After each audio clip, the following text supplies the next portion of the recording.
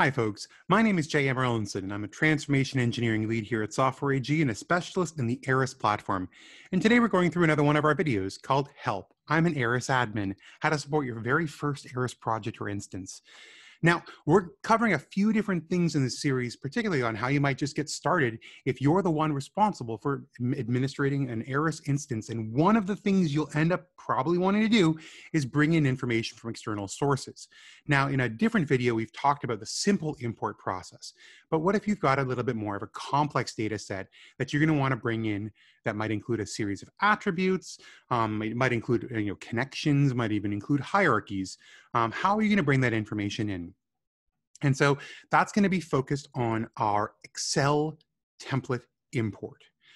So let's get to covering that today. This is going to require a little bit of knowledge. If you haven't watched videos yet from this source on method configuration, or method modification, you'll probably want to do that.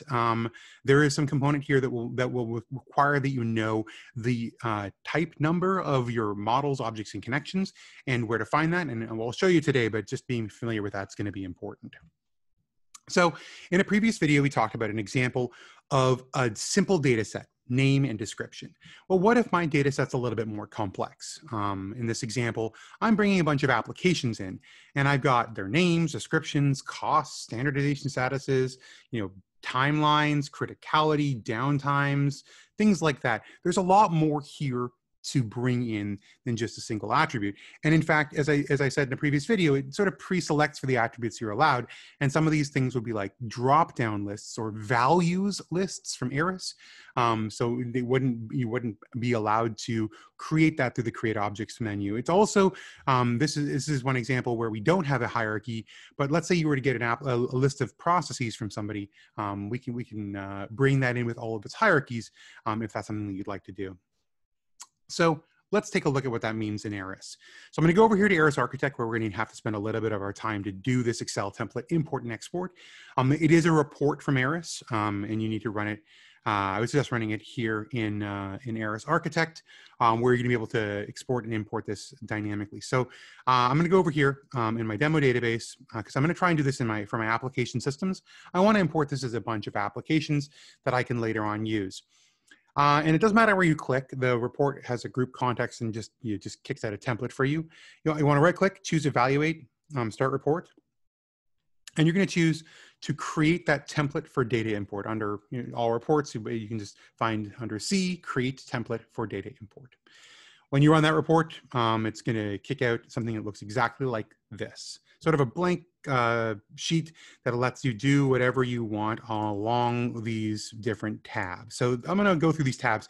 Each one's important to know, but they're sort of halfway content and halfway context, which is kind of how ARIS works for everything. On the left side is our content. What are the models we're going to be bringing in? And what's the structure and sort of drill down of them? Do we have a hierarchy that we're trying to represent here? Then in those models, what attributes are we capturing and maintaining? So if you've got attributes maintained about those models, like, let's say a page properties in the example of Visio, you'd put them here. Similarly, our objects and their attributes. And this is where we're going to be spending our time today talking through how to bring those attributes in. And then similarly, connections between one source and another and their given attributes. And so you're going to be filling out all these blank boxes. And then all these connection type 1s or mod type 1 or symbol type 1, object type 1, those are going to be set by the other half, which is all of our mapping activities. And these are pretty simple. These are just all blank little mappings. But what it's actually doing is it's going to say whenever you have mod type 1 written there, you want to look to ARIS for this model type based on the type number from the method. So in our example, we're going to be looking to bring all these applications in an application system type diagram. I happen to know that because I've decided that's how I'm going to represent applications in my repository. Okay, well, what type is that? Oh, well, if you remember if you've watched the method video, or if you've paused this and gone back and seen it, you go to ARIS and Administration, under Configuration, Method, That's where we need to go to get those numbers, those all important numbers. So remember, the first one we need to do is go to model, because we're trying to figure out which model we're putting in. We're putting in application system type model. So we're going to go to model, and that is going to give us application system type diagram. Follow this over. It's type number 21. So tab back over here to model type 1 is 21. Okay, so now what we want to do is we want to say which objects are we putting on this? Well, we're putting application system type objects, because once again, I've decided that that's how I'm going to represent it in the method. So let's go over here to object types. And we have application system type, which is type number 6. So once again, I'm just going to go to object type 1, 6. Type that in. Similarly, we can do symbol type. So what symbol are we representing this by? So we're representing it by the application system type. As a note for you, if you haven't covered in the past, one object type can be represented by multiple different types of symbols. You can get down to that. So for instance, as a perfect example, application system type has 2 different default symbols you could choose from it. One is a little lighter color, one is a little darker color, but you can make any number of new symbols should you wish to, and we can talk about that later. So that's type number 33. So let's do that one over here. And if we were connecting anything in together, we are currently not. That's something we don't have to worry about. The last is going to be our attributes. So what are the attributes we're going to map in? So we're mapping in the description / definition. That's number 1. So let's go over here to our attribute types and map that stuff in. And this is where it takes a little bit more time to do. You want to make sure all your mapping is done. And note, you can always filter your list down. So I type in DSC and I see description / definition is type number 9. So I'm going to go back over to my mapping and say type number 9 is my first attribute. And what's the next column over here in my application? Data center costs. Okay, let's type over here, data. And we have our data center costs, which is type 114. So I'm going to go over here, 114. And then next we're looking at our standardization status. And so you can imagine I would go through this, and I'm not going to go through the full process here, but standardization status 3137. So just picking all these numbers as a 3137 as a good way of getting things in. Now we're going to want to bring all of our information in. So let's map all of our objects in here. By the way, this please note, you can choose to just ding, just delete that. You don't care about it. These are handy tips though. As a note, if you enter both symbol and object, the symbol has priority because obviously symbol is the more defining type. It's like the subtype of object, so it's going to overwrite whatever you put as object if you just got it wrong. This is it's easiest to enter the sheet model structure first. There's a reason why, because you want to make sure that you have a model that's being created with all these objects on it. So I'm going to do that at the very beginning, but we're going to maintain that relationship between them. So let's go over here. Now we are going to do object type 1 and symbol type 1 for everything. So I'm just going to sort of copy and paste that down after I've copied my applications in. So I'll select name, attribute 1, 2, and 3, which you've got maintained, these ones right here, and just sort of drag down to the bottom, ding, and paste. So format doesn't really matter, although you can just paste without formatting the values, which might be nice to just have this sort of laid out. You don't have to worry about any of the formatting here. I'm just going to do this so you can see what people are doing or what's been done. And now I'm going to copy and paste just the first line, because remember we are keeping it in symbol type 1, object type 1. And I'll paste that all the way down to make sure ARIS knows they're all the same type of object.